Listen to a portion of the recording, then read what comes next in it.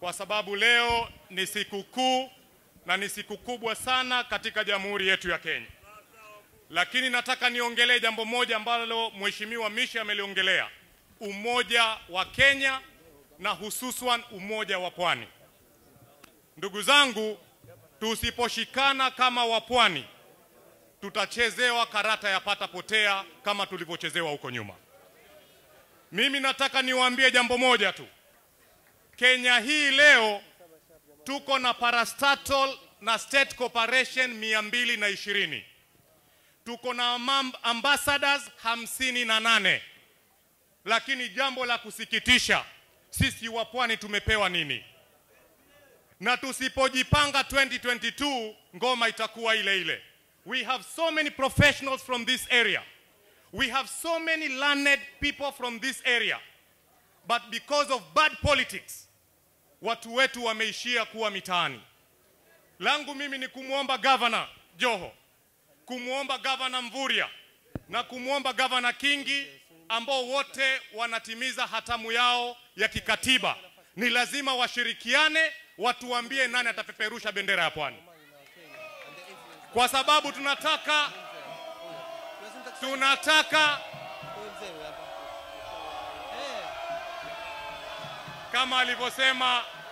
kama alivyosema Mheshimiwa Nasiri, watu ndio wanaamua nani atakuwa pale mbele.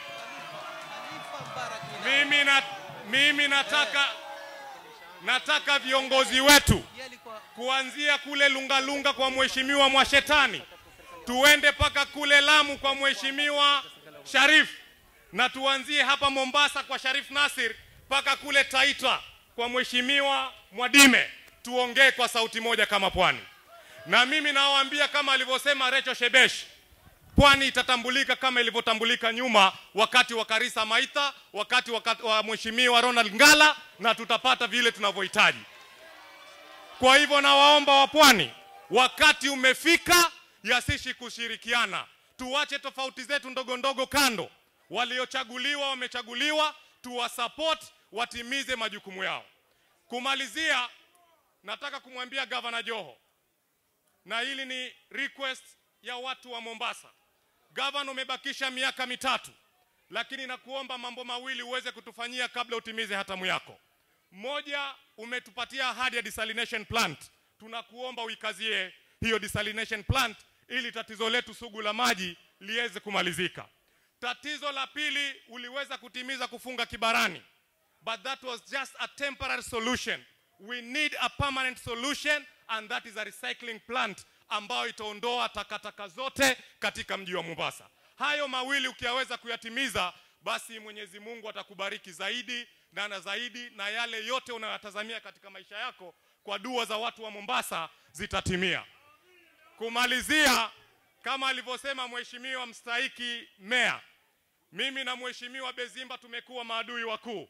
Tulishindana vita vikubwa kule Mombasa, na leo ni siku ya watu kupatana. Mimi pia naomba Mheshimiwa Bedzimba aje hapa leo tusheki mkono mimi na yeye. Leo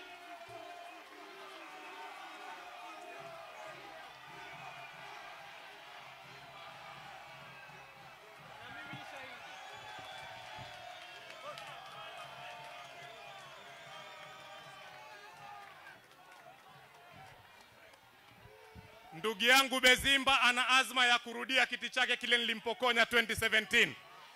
Na mimi nina azma ya kumrithi Mheshimiwa Governor Joho kama 22. Iko shida hapo? Asanteni na Mungu awabariki. Haya. Sasa